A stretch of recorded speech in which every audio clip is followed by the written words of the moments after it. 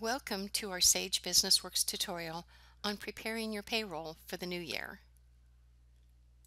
Prior to processing the first payroll for the new year, there are several items you should check to verify the information is correct.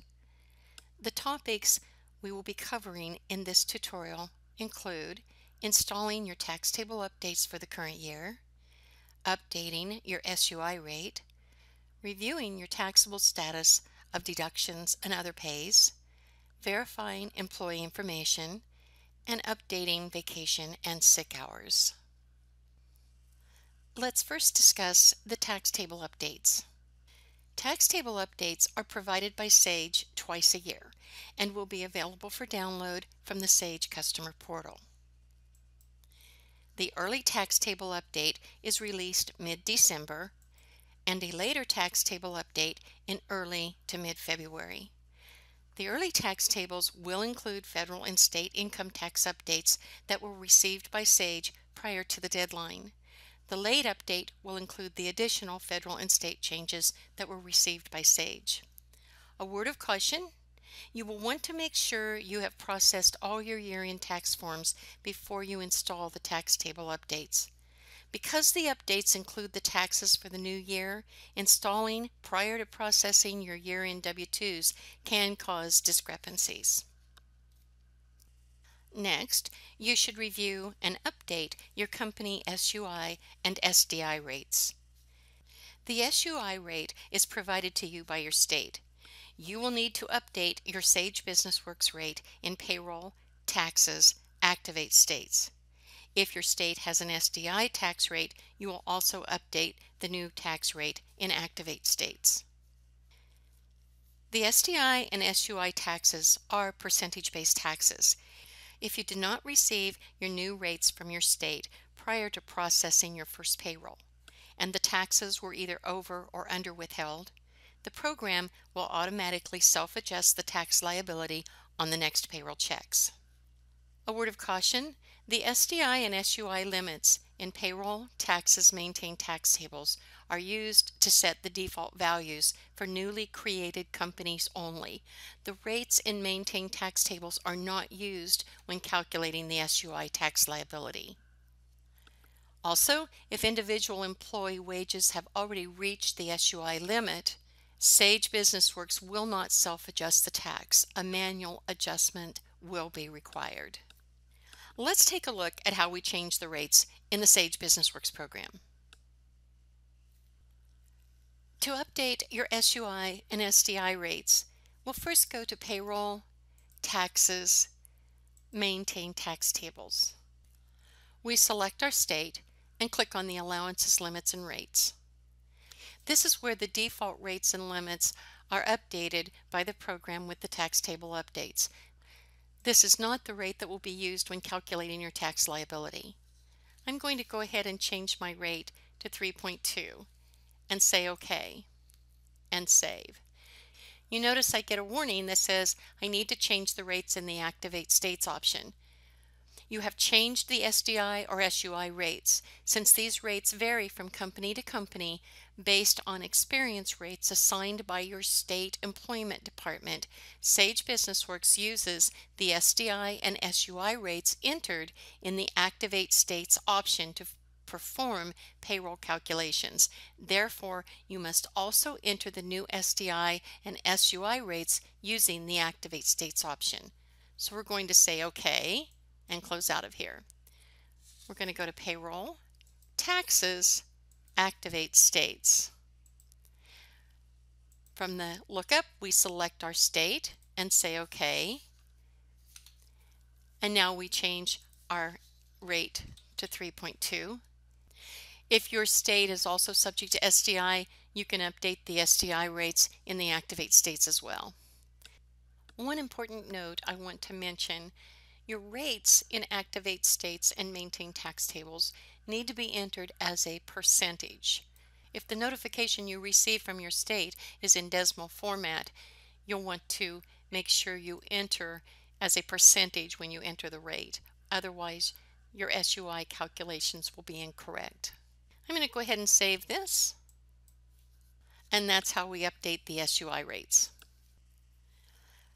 Prior to processing the first payroll of the year, you should check the taxable status of each of your deductions and other pays to ensure that they are set up correctly. An important tip: once a deduction or other pay has been used, you will not be able to change the taxable status. A new deduction or other pay will need to be created. Let's take a look at our deductions and other pays. Let's look at deductions by going to Payroll, Utilities, Maintain Deductions. The reason you should do this prior to processing the first payroll is because the totals for our deductions were zeroed out when we closed our payroll year. This allows us now to go in and make any changes to the taxable status of our deductions.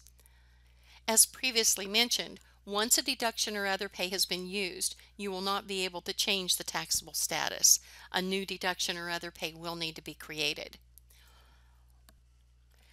Let's look at the taxable status. When a deduction is set to a category of individual, this indicates that the deduction is an employee-paid deduction. Placing a check mark in any of the taxable boxes indicates this deduction is subject to tax. Removing the check marks from any of the boxes indicates the deduction is not subject to tax. If I change the category and make it company, this would indicate it's a company paid deduction. Placing a check mark in the boxes indicates this deduction is taxable to the employee. The amount of the deduction would increase the employee's taxable pay. Removing the check marks indicates this is a company paid deduction and is not taxable to the employee. An example of a company paid deduction that would not be subject to tax would be a 401k employer match or the portion of the health insurance that is paid by the employer. You also should check the taxable status of your other pays under Payroll, Utilities, Maintain Other Pays. Placing a check mark in the taxable box indicates the other pay is subject to tax. Removing the check mark indicates the other pay is not subject to tax. Another option you should verify is if the add to gross should be checked. Selecting the checkbox will add the amount of the other pay to the gross wages for the employee. If we clear that checkbox, the other pay will not be added to the employee's gross pay. If the other pay is not added to gross, you should also indicate that the other pay is not taxable for each of the taxes. The amount will not appear in box 1 of the W-2 form. If the amount of this other pay is to appear in box 1 of the W-2, you should check the add to gross. Next, you should verify your employee's information. You'll want to verify the employee demographics is correct. This would be information such as their name and address. Check to make sure the workers' comp codes and task codes that are assigned to the employee are still correct. You will want to update the employee's tax status and allowances for the new year. Add, edit, delete, or inactivate deductions or other pays for the employees. And you'll want to use the employee master list to get the detailed information about each employee. Let's take a look at the employee master list now. To access the employee master list, go to Payroll, Employees, Employee Master List. To access the employee master list, go to Payroll, Employees, Employee Master List. We can now review the information on the employee master list. Scroll down a little bit so we can see all the information. We can see that the demographics as far as address and their city, state, phone, social security number. Verify the pay period, their pay type, and their pay rate is still correct. Check to make sure the department, their task code and workers' comp is still correct. You'll want to review their federal and state filing status. You'll want to review the vacation and sick pay hours over here on the right, make any changes to their yearly rates. If we scroll down a little bit, we also can see all the deductions and other pays that have been assigned to the employee. So we need to review and make sure that the deductions are still active and this is still the correct amounts. Right now we show the savings plan is still active at a rate of 10%. However, this year he wants to change that to 5%. So we'll close out of our employee master list and make our change to the employee under payroll, employees, maintain employees. Remember, our employee Akins wanted to reduce the amount of savings withheld from his paycheck to 5%. So we select on the deductions button, we select the deduction for the savings plan, and we reduce it to 5%. And we save our employee record. Reviewing and updating your employee information prior to processing your first payroll will help to eliminate errors that may not be discovered until the payroll checks have already been cashed. This is also the time to update your employee vacation and sick time. You want to verify that each employee's starting vacation and sick hours in Maintain Employees is correct. When you close the year in payroll, the ending balance for each employee's vacation and sick hours will automatically roll forward into the start balance. If you need to adjust the start hours, you can edit the hours manually in Maintain Employees, or you can use the Employee Global Change to update all employees' starting hours or accrual rates.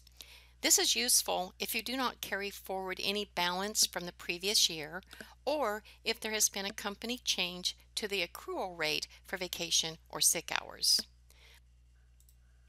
An important tip: you can use the vacation sick pay report to review each employee's hours prior to processing the first payroll check. This will ensure the hours will be accrued correctly on each payroll check. Let's take a look at the software. To access the vacation sick pay report, we go to Payroll, Reports, Employee Reports, Vacation Sick Pay. We can review each employee's starting, vacation, and sick pay hours prior to processing our first payroll check.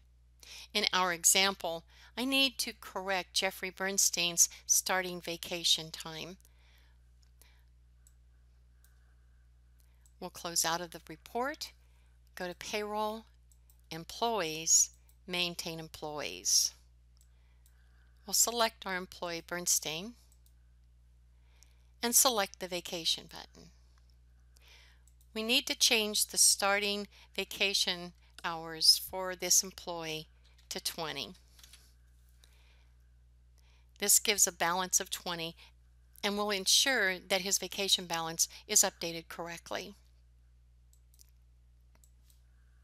I would also like to reset all of my employees' start hours for sick pay to 0. Because I'm updating all of my employees' starting sick pay hours, I can use the Employee Global Change. To access, we go to Payroll, Employees, Employee Global Change. Now, as a word of caution, you want to be very careful before you select the OK button. Once you select OK, the changes will take effect. For me, I want to update all of my employees, and the data that I wish to change is going to be the sick pay start hours. I want the new value to be 0, and I'm going to select OK. It's now updated all of my employees. If I now run my vacation sick pay report, it should show that the sick pay hours start is 0 for all my employees. Let's go to our Payroll, Reports, Employee Reports, Vacation Sick Pay. and now all of the sick pay hours have been reset to 0. This is also the time to update any employee who has had a change to their vacation or sick pay rates. That would be in Payroll, Employees, Maintain Employees. You'll select your employee and click on the vacation button, and here you would update their rate. If all employees' rates are being updated to the same amount, you can use the global employee change and update all employees. It's important the rate is updated prior to processing the first payroll check of the year in order for the Sage BusinessWorks product to calculate the accrued hours earned for vacation and sick pay. Thank you for joining us. This concludes our tutorial on preparing your payroll for the new year.